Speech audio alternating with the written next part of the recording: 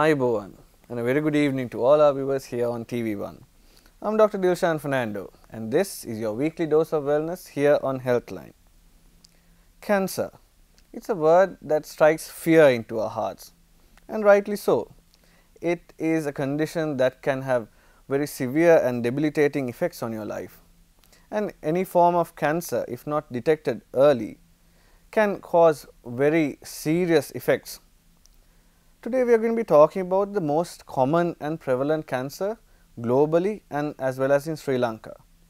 If we talk numbers, in 2020, 30,000 new cases of cancer were diagnosed in Sri Lanka, and out of that 4,000 were breast cancer. So, I am sure that it is a very important topic for you, our viewers, to know about. Share his expert opinions with us on this matter. We have consultant oncological surgeon Dr. Naomal Perera joining us with us here in the studios today. A very good evening to you, sir, and thank you very much for joining us. Thank you. So, first and foremost, sir, what is breast cancer and are there various different types? Yeah, breast cancer is a cancer which originates from a cell in the breast. You have to sort of realize that it is not the skin which covers the breast. It is a glandular component which is found inside. And when a genetic mutation or genetic change occurs in one of these cells, where it loses its the sense of stopping multiplication, it can progress into a tumor. So, this is breast cancer. So, there are so many different types as well, but anyway, to start with, it is originating from the epithelium of one of the ducts, or it can arise from the glandular component as well. So, depending on where it arises, we can sort of divide into basically into ductal and lobulous, but there are so many varieties as well. Right. Now, talking about any form of disease, there are multiple factors that predispose towards the condition. Now, when we talk about breast cancer, what are the risk factors involved? First of all, I would say breast cancer, when you consider breast cancer, the female sex itself is considered as the most important risk factor. I am saying this because even the males can get breast cancer, about although it is quite rare, about 1% of the total number of breast cancers can affect males. So, being a female itself can give rise to increased risk of getting a breast cancer. And the reason behind is that the risk is mainly involves around the female sex hormone, estrogens and progesterones. Now, somebody might ask, okay, how come then the males get breast cancer? Yes, because even among the males, there is a small percentage of estrogen which is being secreted. So, the estrogen and progesterone are the main risk factors which can give rise to a cancer in, different ways. Say, as I said, the first thing is being the female. Second thing is, if the estrogen level starts to secrete at peak levels at one particular point of your lifetime, and if it starts little earlier than the normal period, say for example, the menses. If the menses are started quite early in life, maybe say around about say 8 years or 9 years, when they attain puberty and when they start to menstruate, if it occurs little earlier, that means they are prone to have more menstrual cycles. That means at each menstrual cycles there will be an upsurge of estrogens and progesterones. So, during these estrogens and progesterone secretions, always during each cycle they try to prepare the breast for some sort of a preparation in a way of to lactate in the future. But it does not happen because each cycle no one get pregnant. So, each cycle the estrogens goes and stimulate the breast cells, and if it keeps on going for many cycles and many years until it stops at menopause, and if the menopause get delayed, so those are the two main risk factors, early menarche or the early attained life, and sort of menstruating for long time until the menopause is attained. If it is get delayed by say up to about 55 or 60 years, then of course that particular person get exposed to so many estrogen cycles. So, those are the two other risk factors to get a breast cancer, early menarche and late menopause.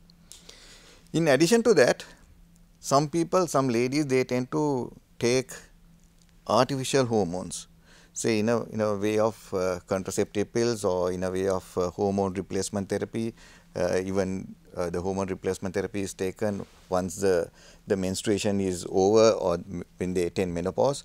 They prolong the hormone environment by taking artificially as hormone replacement therapy. In those instances also they are prone to get breast cancer. Now, how can we stop this? The way of stopping these peaks appearing is by getting pregnant. So, pregnancy is in a way it's some sort of a benefit where it will reduce the risk of breast cancer. So, if you get pregnant say by about say 20 or so, these type of menstrual cycles will stop for about 9 months, and with the lactation it might get prolonged. So, up to about 2 years this menstruation will stop. So, when there is no peak or sort of upsurge of hormones, then of course that has a beneficial effect and the breast cancer risk will get reduced. But you have to remember this risk elimination will occur only if they get pregnant early in life, not after 30 years. So, if you get pregnant after 30 years, still the risk is there. But if you get pregnant before 30 years, then of course the risk will be minimized. And also with, I said the gap or the upsurges of these estrogens and progesterones will be less during lactation as well.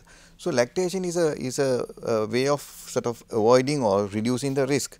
So, these are the common risk factors associated with breast cancer occurrence.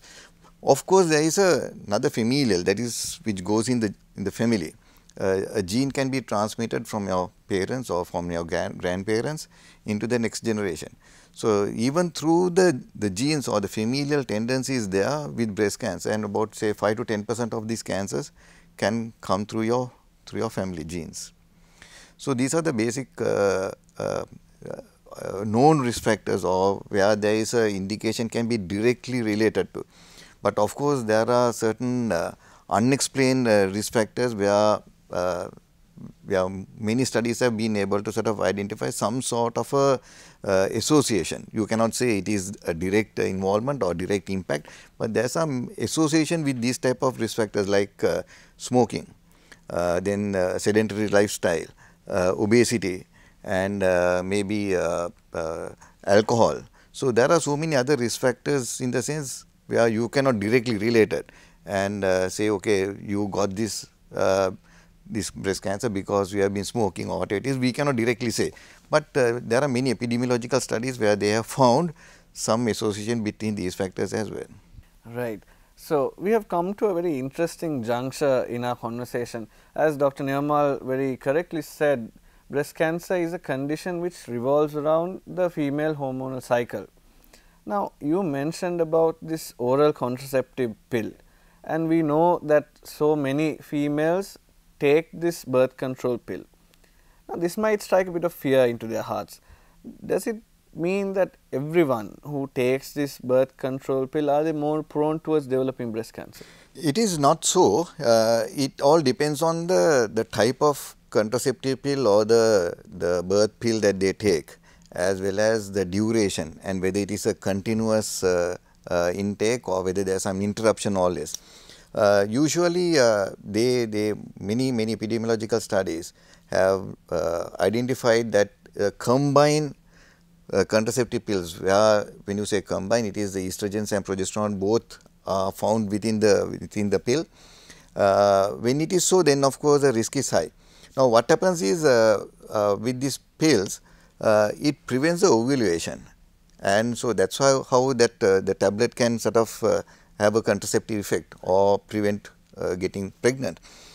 So, these estrogens and progesterones, especially when it is combined together, have a very high risk of getting a cancer, especially if you have used for about 10 years, the risk increased by 1.25%, something like that, compared to another person who has not taken contraceptive pills. Also, the people who take estrogens only, the pills can carry some risk. So, but also at the same time you have to sort of understand that when you stop the contraceptive pills after 10 years, with time gradually the risk will go off. So, usually I mean 10 years is considered as a very which carries a risk. What has it done? I normally, when I sort of encourage, or if someone wants to sort of take a contraceptive pill and sort of ask my advice, what I normally say is not to take more than 2 years. What was it done, right? And if you exceed more than 2 to 5 years, within that age duration, I always tell them to sort of check your breast. And if it is more than 5 years, it is a compulsory to check your breast. The checking your breast is a total different topic. We can discuss it a little later, how to sort of check the breast and all. But the proper testing should be done if you have taken contraceptive pills continuously for more than 2 years. Up to 2 years, there's a reasonable, it is fairly reasonable to sort of accept, we can accept it. But if it is more than 5 years, of course, it carries the risk of getting a breast cancer. So, once again, let me reiterate that fact, because otherwise it might be misconstrued by our viewers.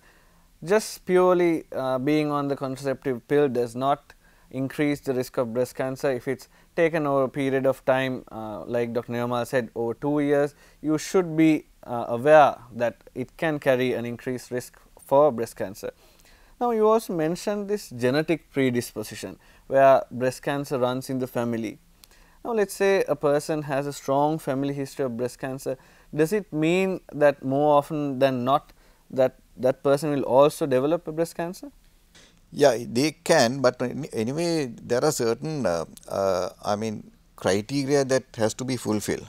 Now, because we have to assume in a random manner. Now, a person to get a breast cancer, it can happen randomly, not to sort of get the gene coming from your parents or from your family.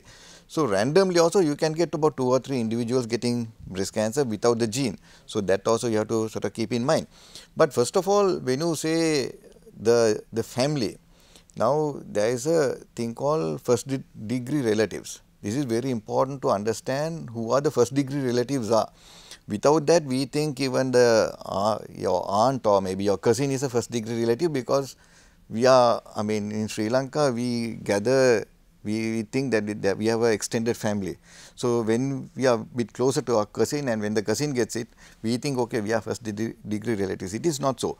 Scientifically, the first degree relatives are one step above and one step below and parallel. So, when you say if you get affected, the one step above is your parents. So, if your parents are considered as father and mother, both are considered as the first degree relatives, then parallel it goes with your siblings. So, all the siblings are also in the first degree relatives, and your children one step below.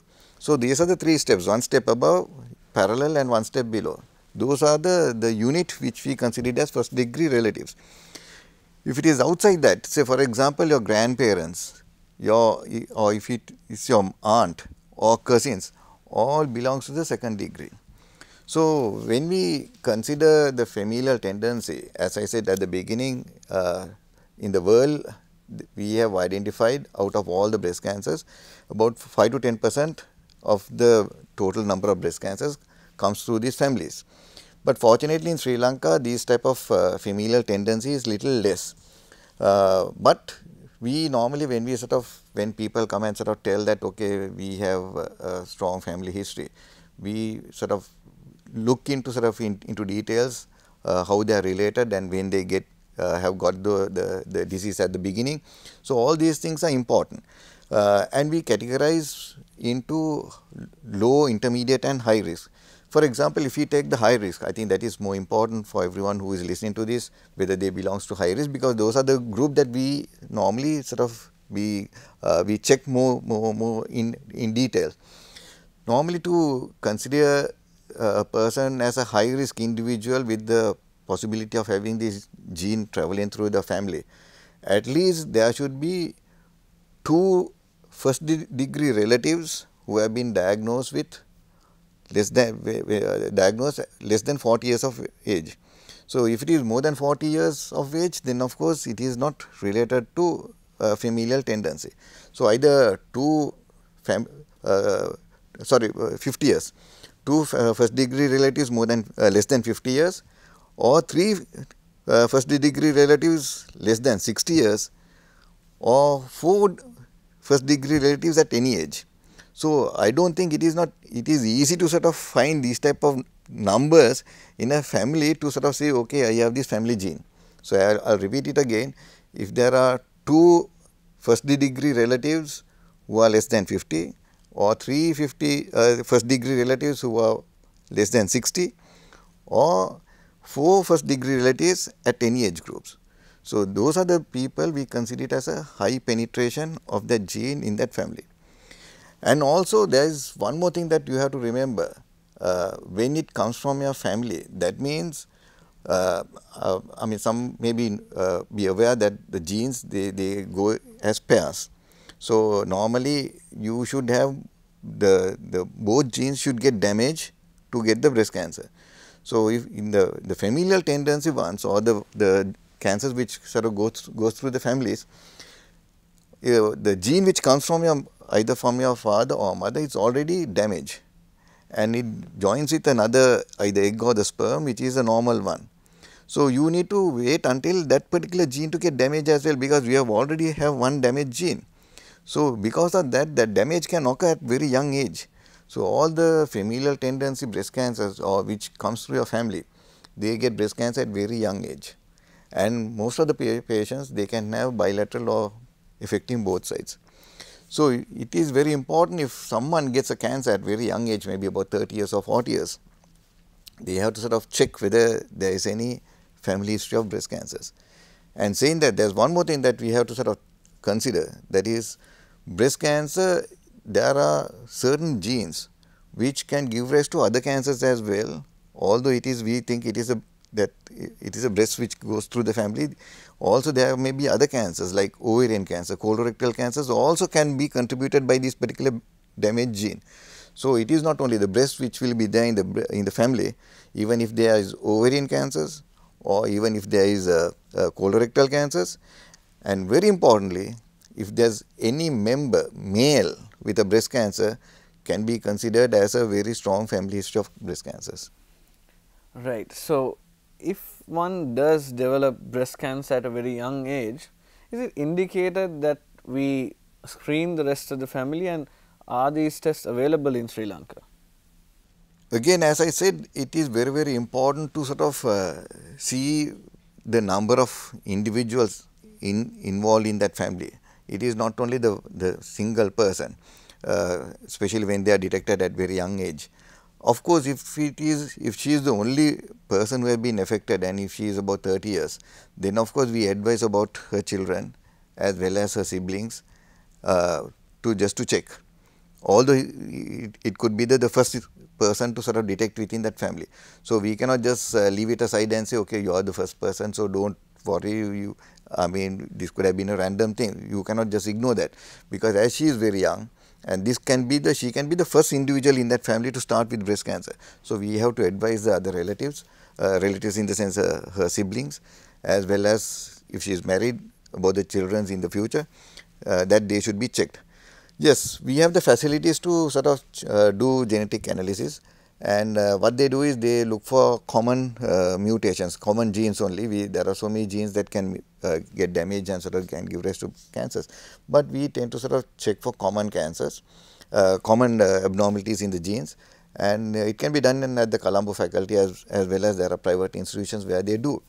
And it can be done with a sample of blood, and not only breast, also they can sort of check for other genes which can carry the genetic component which can give rise to other cancers. So, this can be done in Sri Lanka. I think that is also another important message that we want to convey to our viewers.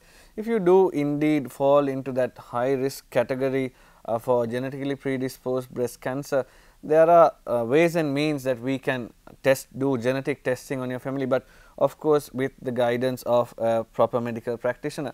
Now, moving on with the questions, we know that any disease carries common signs and symptoms, and it is important that our viewers know what to be on the lookout for. So, with regards to breast cancer, what are the common symptoms and signs? The commonest symptom is the lump.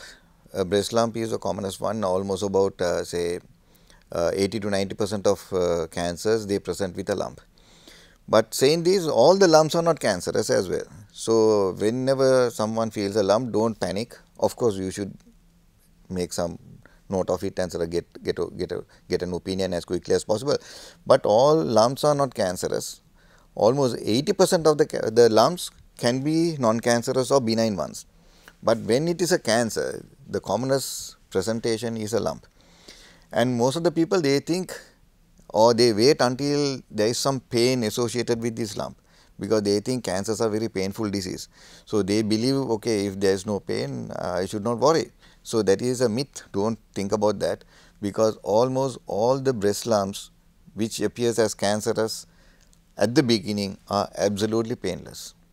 So, do not wait until you develop pain in the lump that you detect. Come and get advice quickly. The other common symptoms are, sometimes they can have a little bit of blood stain discharge from the nipple. And again, all blood stain nipple discharges are not cancerous as well. And there is another entity called the Paget's disease. Now, this is very important, very interesting one. There is a phenomena where when there is a disease or a cancerous lesion inside the breast, some of these cells can sort of migrate through the duct system and appears at the tip of the nipple and cause a rash, and which is known as the Paget's disease. And some people, they tend to sort of ignore this. They think it is some sort of allergy because there is some itchiness. And there is a way of differentiating. Sometimes you can get eczemas on your nipples, and if it is eczema, it can affect both sides usually, and also it will start from the areola area and come towards the center. But if it is Paget's disease, the itchiness will start at the tip of the nipple, and that will sort of move towards the periphery of the areola, and also it could be confined to one side. So, Paget's disease is another, although I would say not a very uncommon presentation, but I have seen many patients who tend to neglect it, thinking it is eczematous presentation. So, those are the common presentations for early breast cancers. Of course, with that there are, if you not detect the lump, or if you sort of ignore it, then of course there may be the features of an advanced cancer. Those are when you sort of sometimes raise your hand, you will see, especially during your self breast examination, when you raise your hands in front of a mirror, if you see that particular breast not moving much, or if there is skin puckering or sort of dimpling in deep inside, that can be a feature of a very advanced malignancy. And also sometimes when the skin lymphatics, lymph is a clear fluid which is taken through the lymphatics into the nodes, that is nodes found under the armpit. So, sometimes these cancer cells can go and block these lymphatics found within the skin. That will give rise to a appearance like a peel of an orange, and we call it peau d'orange, that type of effect where it is all swollen and it appears just like an orange skin. So, that type of advanced features are should not wait until that time, should sort of come as soon as anyone feels a lump. So, once again, for the benefit of our viewers, breast cancer may almost always appear as a lump, but like Dr. Naomal said, please do not wait until it is very painful or until the disease is very advanced. Not all lumps are breast cancer, but if you do indeed experience one of these lumps, please go to a registered medical practitioner and get their advice. Now, if a patient does indeed present to you with a breast lump, how would you go about investigating them? Yeah, first of all, we take a in-depth history about the lump and how long she had been having it, and about the family history, about the risk factors. All these things are very important. Not that we always look for the risk factors, because there are people who present with cancer without risk factors as well. Now, otherwise some people might say, okay, I do not have any risk factors, so I should ignore this lump. No, it is not that way. It does not happen like that. There are so many individuals without risk factors who get breast cancer. At the same time, there are a lot of ladies with full of risk factors who lives a normal healthy life without getting a breast cancer as well. So, anyway, we take a in detail history and then we examine the patient, and we do a thing called triple assessment, where we assess the lump in 3 different ways. As I said, the clinical assessment is very important. We just feel the lump, and by an experienced clinical practitioner, he will be able to sort of, just by feeling it, might be able to sort of say this is cancerous.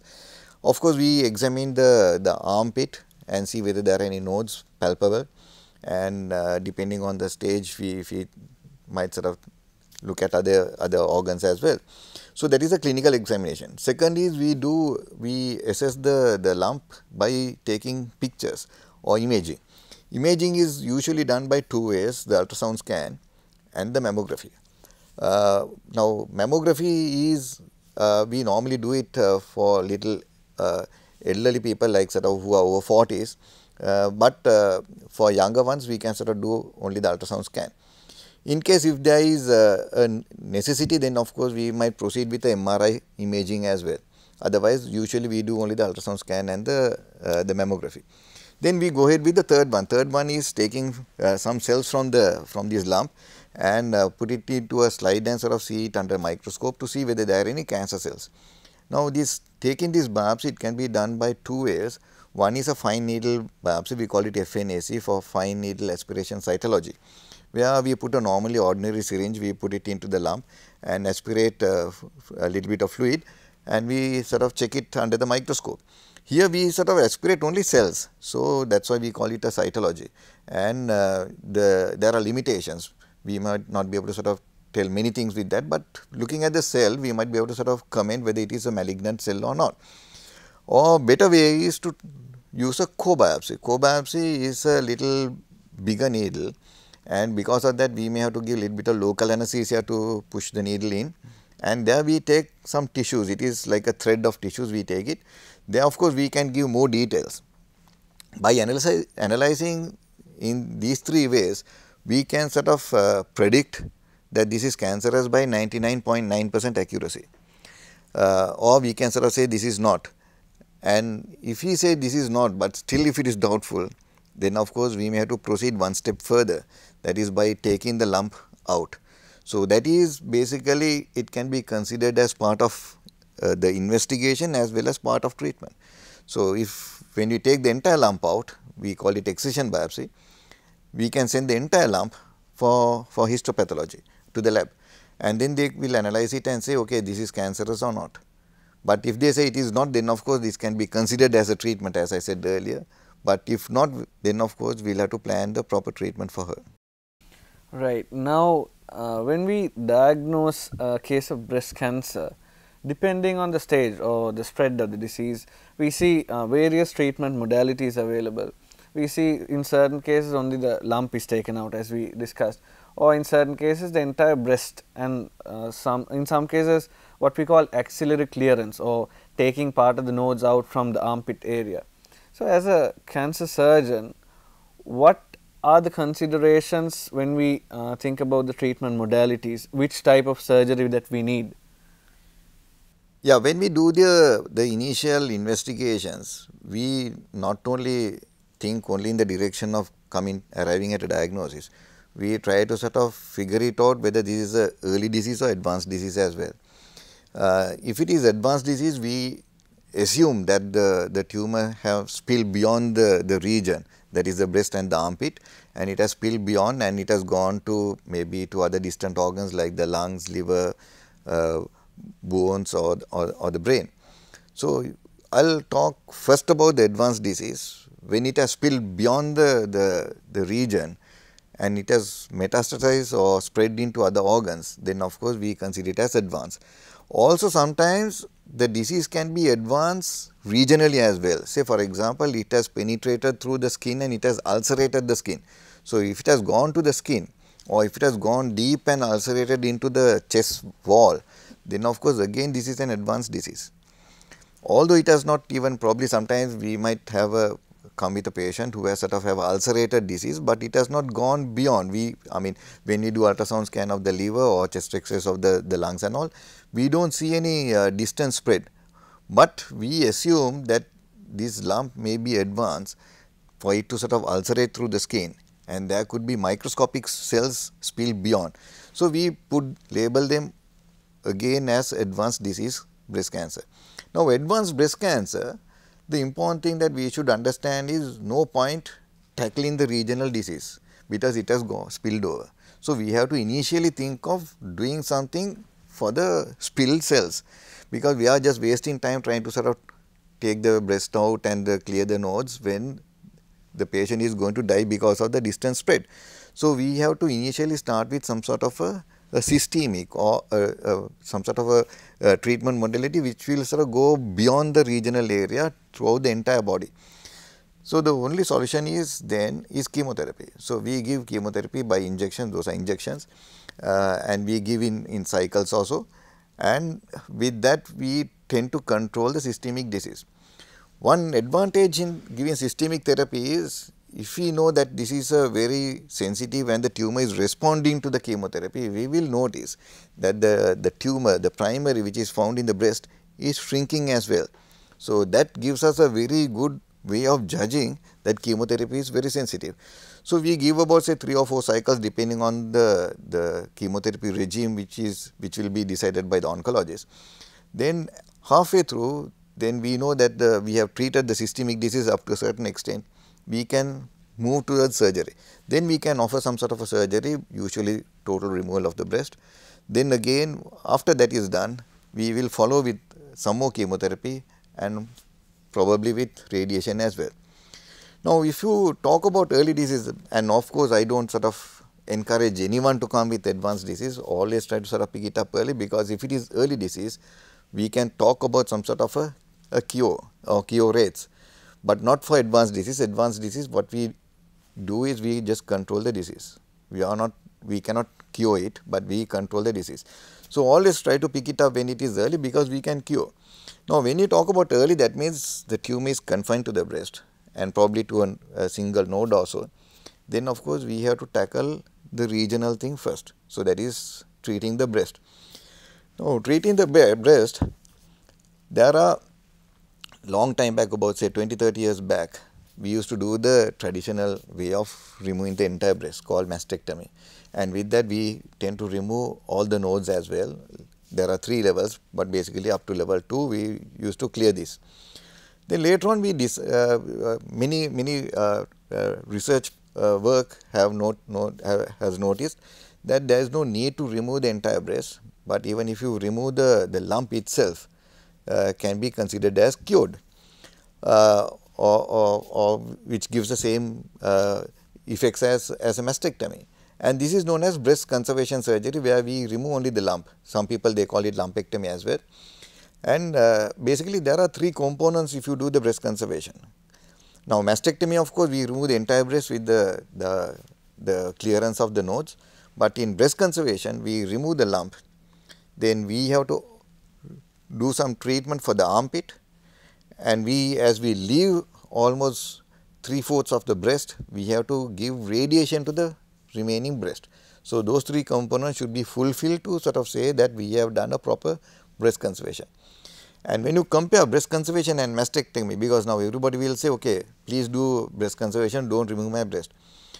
The survival rates wise, if you take same person, same age, with the same disease, everything similar, there will be no difference whether you do a mastectomy or a breast conservation, the survival will be the same. So, for example, if that patient is going to live up to 90 years, whatever you do, mastectomy or breast conservation, she can go up to 90 years.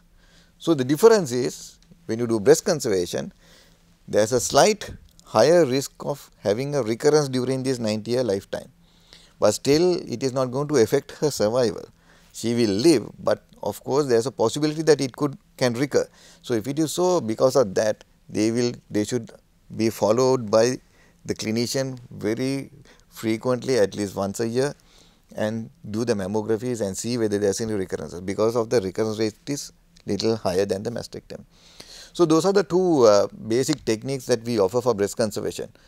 Of course, with the newer surgical technology, even now when we remove the total breast, we can offer something different called reconstruction, where we reconstruct the entire breast as it is. So, we remove the entire breast, but we reconstruct it again to give the same appearance.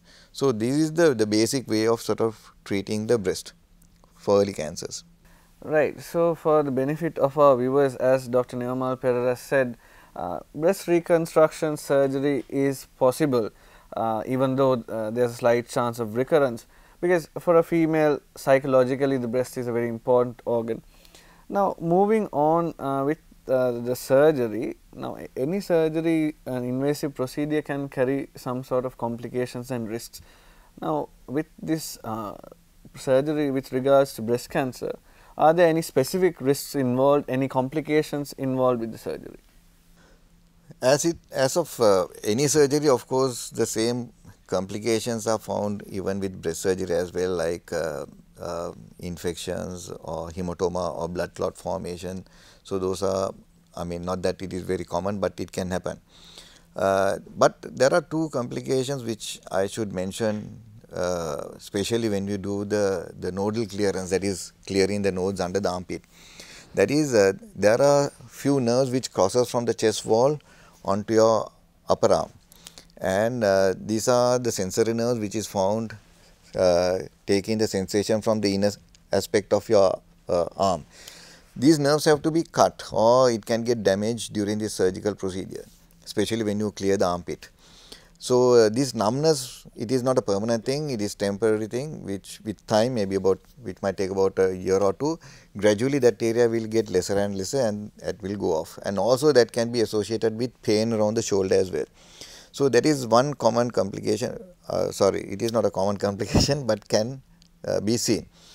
The second complication, I would say, is the swelling of the upper limb. Again, that can occur because of many nodes being involved, and when we have to remove a lot of nodes and the lymphatics, and on top of that, when we offer radiation to the armpit area as well, then of course the balanced lymphatics, especially the lymphatics which carries from the upper limb, can get damaged and can get fibrous and scarred. So, with that, the lymph, which is the fluid within the upper limb, carrying towards the bloodstream and entering into the blood at the neck level, can get obstructed because of these procedures.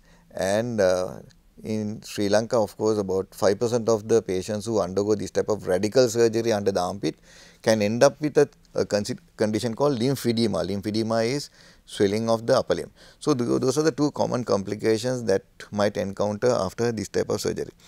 Then again, as I mentioned about the reconstruction surgery, there is one thing I have to mention. Nowadays that we do the reconstruction called nipple sparing reconstruction, where we even preserve the nipple. We do not remove the nipple, and the nipple areolar complex is retained. Now, the blood flow to the nipple area is very tricky, because it has to come all the way from collarbone area up to the nipple. It is a long way for the blood to come along the skin. So, sometimes the blood flow can get affected, and there could be slight degree of ischemia and loss of the areola if it get worse. So, those are the common complications that we encounter during breast surgery for breast cancer. Now, for the benefit of our viewers, I have a very important question. In the case of early detection, if the disease has not spread and it is localized to the breast, is it 100% curable? Again, I would say there are so many factors that we need to consider. One is the grade of the tumor, and whether it is not a very bad type of tumor, in the sense aggressive type of tumor, and the size of the tumor is very important, and especially if it has not gone to the nodes, and if there is no involvement of or small tumor cells found within the blood vessels, then of course I would say it is theoretically absolutely cured. Right. So, early detection is key in any form of cancer or any form of disease. When we talk about early detection, screening for breast cancer is one of the most important aspects that we want to emphasize in our conversation today. So, how should a female screen themselves for breast cancer? I will answer it which is pertinent to Sri Lankan population, because now when we talk about screening in developed countries, there are mass screening programs which are done through the government, where it is a compulsory thing for all the women within the specific age group to go for the screening and pick it up. But in Sri Lanka, we don't have it. So, for Sri Lankans, what I normally encourage, of course, this is my view. There may be so many people who might not agree with me, but my view is that breast self-examination, examining your own breast should be commenced very early in life. I would say it is always better to sort of start as soon as they leave school. So, I would say starting from 20 years. Of course, some people might say this is too early and they might sort of pick it up very non-cancerous benign lumps and they have to undergo unnecessary surgeries and all. But making them as a habit to examine their breasts at least once a month will make a big impact. That's what I believe. So, what they have to do is as soon as they finish their menses and when they are sort of taking a shower, they can sort of examine their own breasts. What they have to do is they can sort of stand in front of a mirror and sort of see the two sides and see whether there is asymmetrical asymmetry of the breast and the nipples at the correct level. Then they can raise the hand and see whether there is any difference between the movements of the two breasts. Then they can sort of examine one breast using the opposite hand and considering the breast as a face of a clock. They can start at 12 o'clock and keep on pressing the breast onto your chest wall. You should never feel the breast like this, because when you feel it like that, you will feel the glands underneath. So, those are, I mean, you might think that there is a lump inside. It is not so, those are the glands. So, ideally you have to use the corner tip of your three middle fingers and pressed onto the chest wall and sort of turn gradually and go from 12 o'clock like a sort of the arms of the clock, go around and see whether you feel any lump which could slip under your fingers. So, that has to be done very carefully. Then examine your armpit, just put the hand under the armpit and just press down and see whether you can feel something. Again, don't feel the armpit like that. You might sort of feel the skin or maybe some sweat glands, and do the other side as well. Then squeeze the nipple and see whether there is any discharge. So, this has to be started by about 20 years of your age and do it every month. And normally we in Sri Lanka, the highest peak we see it around 50 to 55 years. But I would say it is better to start sort of checking your breast by about 35 to 40.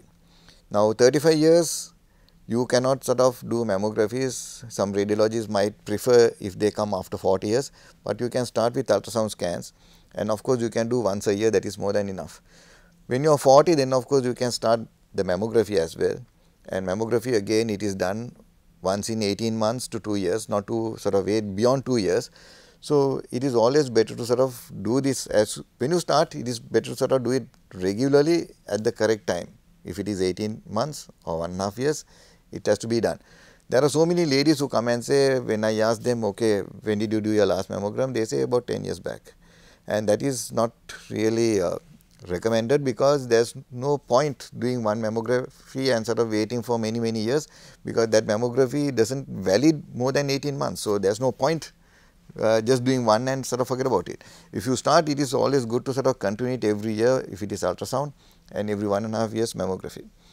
And of course, if there is a high risk, such as the risk factors that we mentioned at the beginning, if you have any high risk factors, and if there is a risk of having a gene going through your family, then of course you have to pay more attention and do it at the precise time. Right. So, once again I want to reiterate the fact that self breast examination, as Dr. Naomal suggested, by the age of 20, and then ultrasound scanning and mammography as you go towards the elderly years of your life, is the key to early detection of breast cancer, and like doctor suggested, it has to be regular. So, as we come towards the end of this edition of Healthline, I would like to ask Dr. Naomal Perera, as a closing statement, what would be your take home message to our viewers? My take home message is always pick it up early and come, because we can, I know, I have seen so many patients who go back with a smile, and I want everybody to smile even though you have been diagnosed with a breast cancer. If it is so, it should be started from your end. You come with early disease, then I will make sure that you go with a smile. So that is our take home message. Pick it up early, do your part, and that is one of the main reasons why we have this sort of programs, so that you, our viewers, are aware as to how you should screen yourselves, what to look out for. So with that positive message, we come to an end of Healthline for this week, and until I meet you again next week with your weekly dose of wellness, this is me, Dr. Dilshan Fernando, signing off, wishing all our viewers Ayubowan.